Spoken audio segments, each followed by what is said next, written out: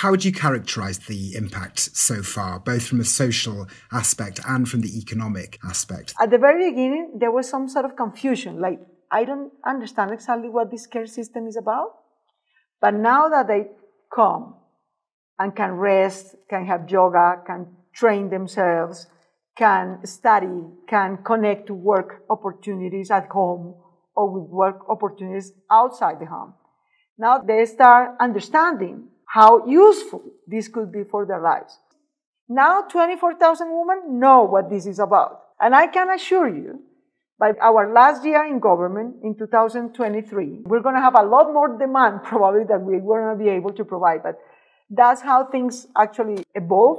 And I'm very optimistic on how useful these services are going to be to improve the well-being in women, particularly single mothers, women in poverty, that can get out of poverty